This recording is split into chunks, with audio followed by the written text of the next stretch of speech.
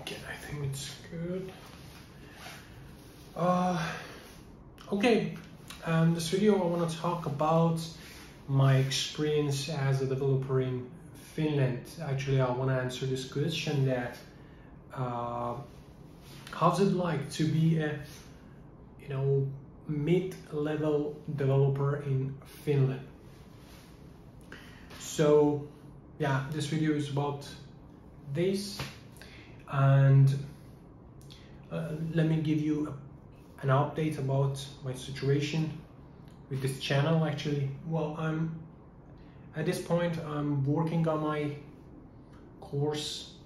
It's an amazing course. I will talk about it later in other videos soon, but for now let's talk about this topic.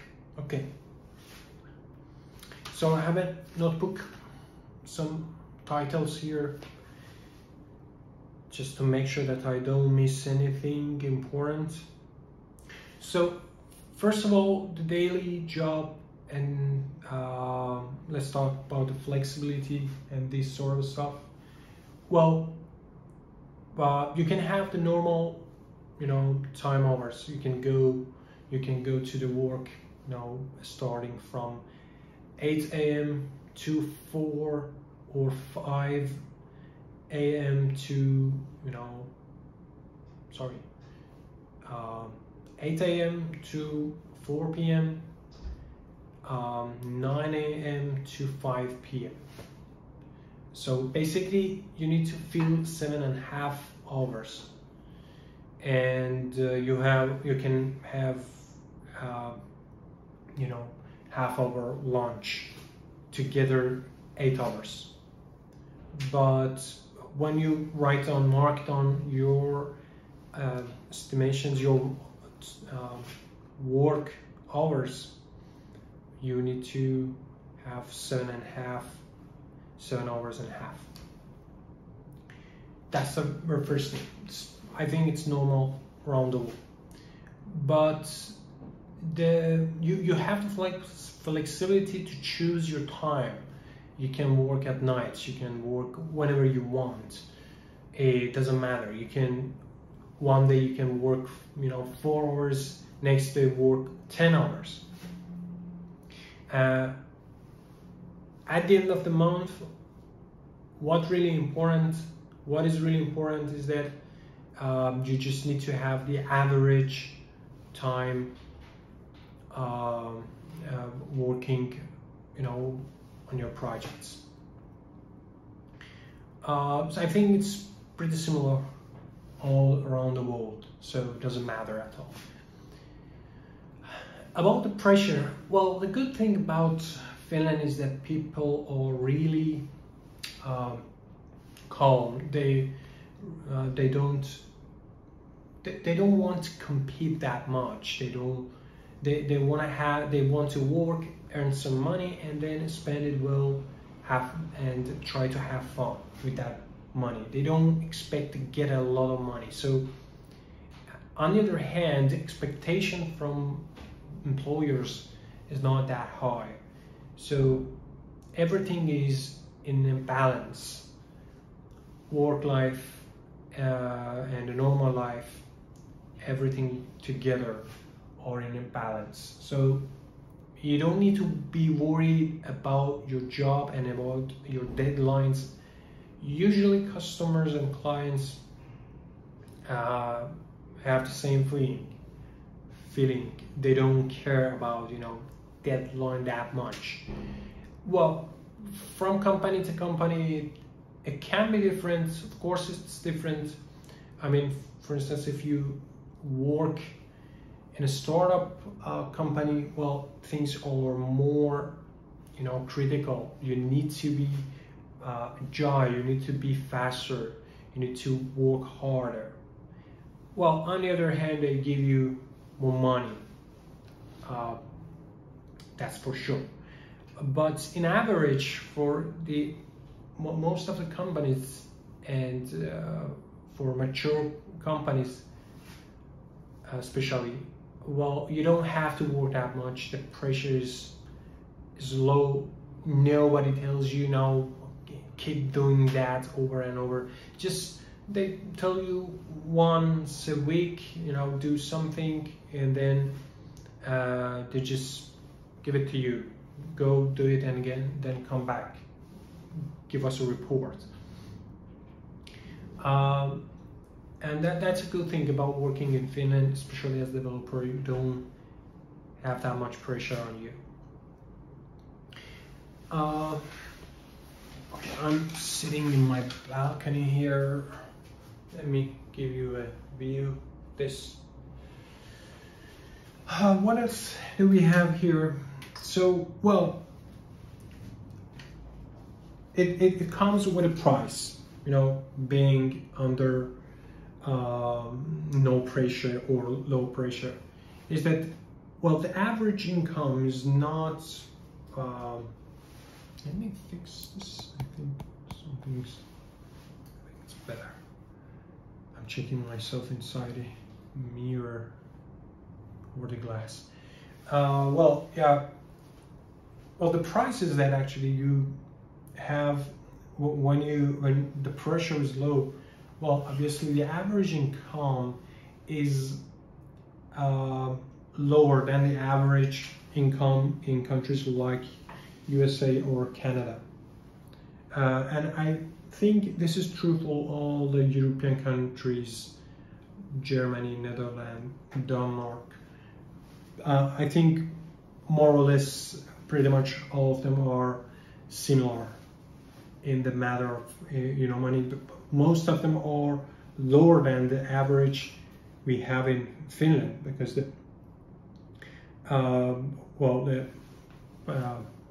minimum salaries higher in general is higher in Finland in comparison to most of the European countries. So as the rent and food and other stuff. But what I'm trying to tell you is that if you want to earn a huge amount of money, so probably it's not the best place for you. But if you want to have a normal life, normal income, and want to enjoy your life, you want to spend it well and just have fun, well, it's a great place.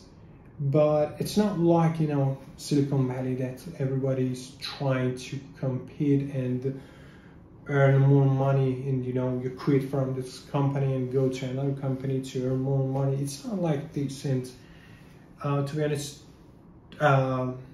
there isn't that much competition here. But let me give you a rough idea about the income. Maybe it's better to talk about numbers. So I can say that the average is around, let's say 4,000 euros per month, I believe, as a mid-level developer. If you want to work here, it's before tax. After tax, you need to pay around 30% for tax. So it's not that huge amount of money, but it's good enough. Maybe if you accumulate your money, if you invest your money, or just save your money, don't do anything with that. Paying your rent and for food, and you can save a little bit, and after maybe 2 or 3 years you can have a decent amount of money to get a loan for buying a house and buying a car. So with loan you can do that, but without getting a loan after 2 years, there's no chance to get a house with working as a developer here.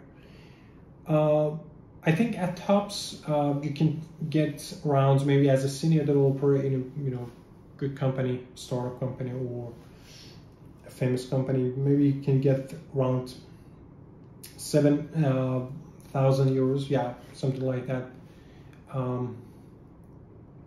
But it depends, it can be more or less than this. But you know, the funny point is that it doesn't really matter if you earn 5,000 euros or 7,000 euros. Well, after reducing 30% tax, the difference is not that much.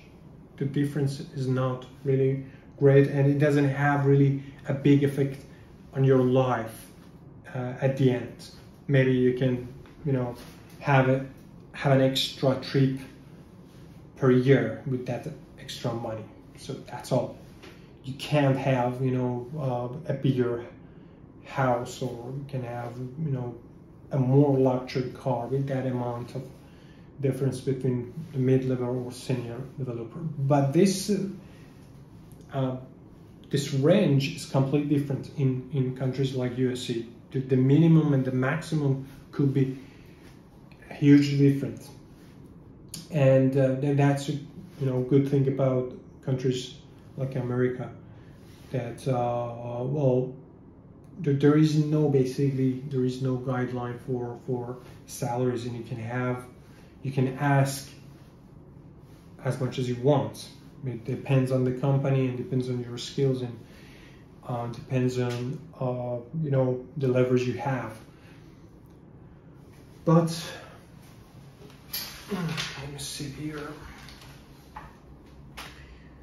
Okay, so let's see. So no luxury life that much in average. I'm talking about this average. So it's pretty much like this. I have a friend working in a Nokia company in Tampere. Well, the original Nokia is here in Tampere, based in Tampere. So, well, I think he gets the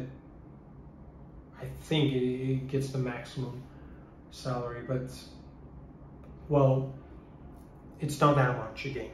Well, you can have a good life, you can have it, but you can't have a luxury car driving around with that. So let's see what we have. I'm not used to this kind of video, so trying to and I don't want to, you know, I want to make it really comfortable with you when I want to talk. So I have just some headlines, and I'm trying to make up my mind at the same time when I talk to you. So about the job opportunities, should say that, well, there is enough job here. Well, if you are a good developer or programmer, if you have enough experience, if you have enough skills, you can find a good job really fast. And actually, I found I don't say that I'm a really good developer. I'm sort of, you know, mid to senior developer. It depends on the company, you know. These titles, you know, when you start working in a new company, there's a low chance that you get the same title as before. And if you're working at a company right now with senior title, there's a chance that you change your company and you start working from a mid-level developer, because companies usually have their own grading system, and they want to, you know, you earn that, so they don't give it to you right away unless you go there as a senior developer. So I used to be senior developer, now I'm mid-level. Maybe in 6 months I get the senior title, but it doesn't matter. Well, it's not really big deal. I'm already a team lead and tech lead, so these are just some titles. What I wanted to tell you is that, well, I managed to find this job, my current job, 1 year ago in 1 month, which was really difficult because it was July and people were in holidays. So during that time, it's really difficult to find a job but I sent around 100 applications, more than that. To 70% was for Finland, and the rest was the rest of European countries, because I was desperately looking for a job that time. But I got 20 interviews, more than 20, I think. In 1 week, every day I had 2 interviews per day or more for 1 week. It was a strange time. But yeah, my point is that if you have the experience, you can find it easily, and there are a lot of opportunities for all sorts of languages. It doesn't matter. Well, here at this company, I usually PHP and JavaScript, but well, you can find all sorts of languages, companies with all sorts of languages in stacks. So the language is not really important. You need to know the basics. You need to grasp the core idea, the concept of software engineering, software development, and programming, and this sort of stuff. That the language is at the second level.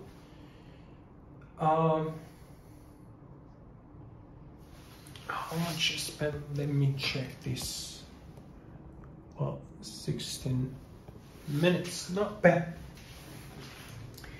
I'll get back to you with about the average. I was telling you that the average was around 4,000 euros, and it could go up to like 7,000 euros. Well, I've seen people who have 10,000 euros as the monthly salary. So, well, it's possible to have more, but I'm talking about the average and the common thing. And the minimum could start, as a trainee or as a junior, it could start from maybe 3,000 euros. Is it good enough? Well, in total, I mean, with the pressure we have, no pressure at all, and with the